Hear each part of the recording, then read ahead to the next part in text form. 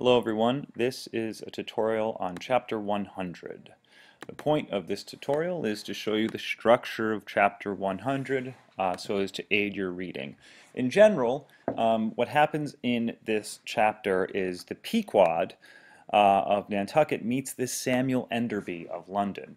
Here we have the Pequod, Captain Ahab's ship, goes on board, meets or sees the Samuel Enderby of London, an English ship, and Captain Ahab goes on board and has a discussion with the captain of the Samuel Enderby, the English captain. That's the summary, and now let's just go into a quick overview of the structure of what happens.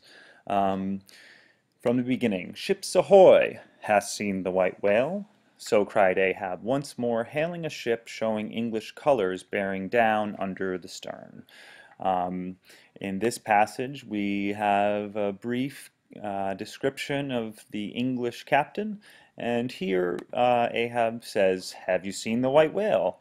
And the English captain responds by saying, "See you this?" And withdrawing it from the folds that had hidden it, he held up a white arm of sperm whalebone. So not only has this captain seen the white whale, but this captain has also been dismembered by this whale. Ahab gets very excited by this, and he says, "Man my boat." And this blue line here shows this is a part in this chapter, is the part in this chapter where Ahab gets off of his boat and goes over to visit the other boat. So he gets off, we'll call this one here the Pequod, and he gets off and he travels over to the Samuel Enderby to have a discussion with this other captain who's seen Moby-Dick. And this blue line shows how difficult it is for him to get over and onto the other ship, considering the fact that he only has one leg.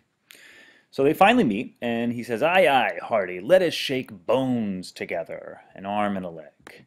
And this is a pretty frightening image here. Here are two captains who've both lost limbs, shaking hands, essentially, with these peg limbs that they both have. And he goes on and he says, "Well, where was last you saw him?" And the captain says, "To the east."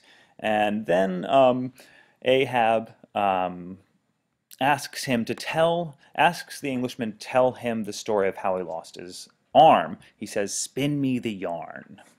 And this reddish orange line here is the English captain's story of how it happened. And as he's finishing up his story, he says, well, he brings over the surgeon of his boat, and he says, "Now, Bunger boy, spin your part of the yarn." And this pink line is the surgeon's part of the story. Basically, the surgeon had to deal with the captain after the captain got his arm bitten off. He had to deal with him like a doctor, and they end up having this playful exchange where the captain butts in and he says, "Oh yeah, the surgeon was drinking hot rum toddies with me every night till he couldn't see to put on the bandages and sending me to bed half seas over about 3 o'clock in the morning." And he's kind of poking fun at the surgeon because the surgeon doesn't drink, the surgeon is a Puritan, and they have this sort of funny exchange where they're almost sort of flirting back and forth. And after a while, Ahab gets frustrated and he says, "Okay now, but what became of the white whale?"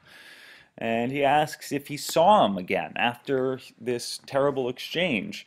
And the captain of the English ship says, "Oh, well, I've seen him twice." And Ahab is sort of shocked, and he says, "Well, why didn't you could not go down, but you could not fasten?"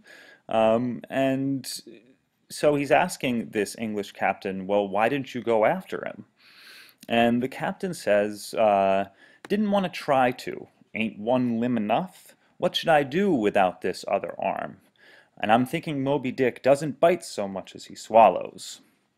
And then we have this interruption here, which is actually sort of important, where the surgeon says, oh, well, actually, the surgeon is sort of the scientist on board. He says, well, actually, the whale actually can barely swallow the limb.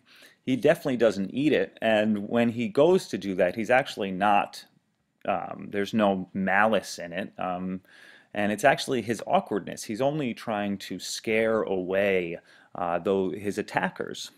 This, of course, just pause here, is a different opinion from what Ahab has about Moby-Dick's attack on him. Remember, Ahab believes that Moby-Dick is evil and means to do harm. And then the English captain says, yeah, no more white whales for me.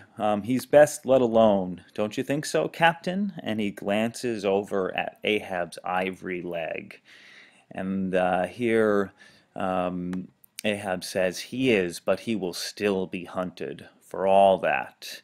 And we can see Ahab, he gets very frustrated here because here are these jolly Englishmen who have a completely different response to Moby-Dick than Ahab had. And so much so that the surgeon says, bless my soul and curse the foul fiends, cried Bunger, stoopingly walking around Ahab, and like a dog strangely sniffing. And he says, this man's blood, bring the thermometer. And he can tell that Ahab is getting really furious and heating up. And when he goes to try and take Ahab's temperature, Ahab dashes him against the bulwarks or throws him to the side of the boat.